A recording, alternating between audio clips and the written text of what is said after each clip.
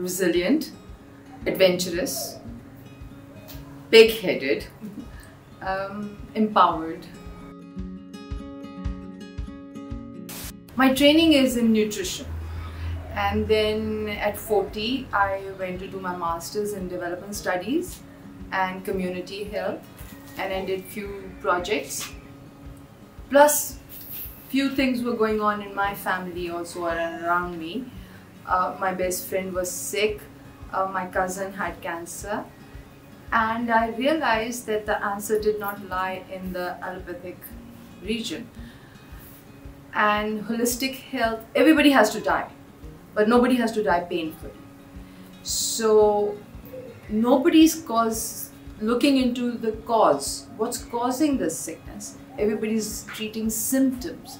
I wanted to look why it happened, why it happens. And my journey is about going back to the cause and eradicating the cause, so you don't get sick to begin with.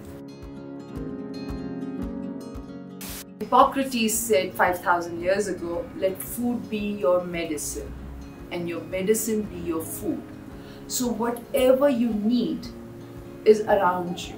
It grows right there.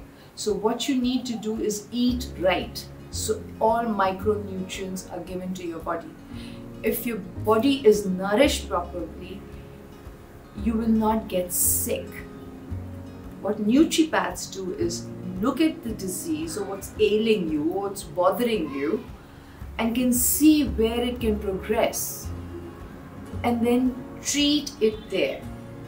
Fill you up with the micronutrients you require so that you can contain your disease right there and there. That's what they do.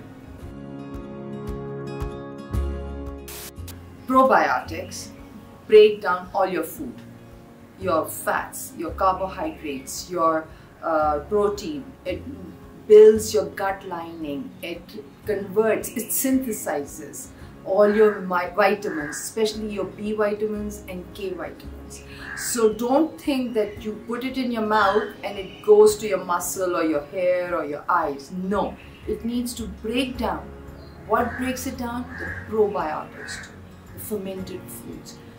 So, and we are constantly killing our gut bacteria by pollution and antibiotics and stress.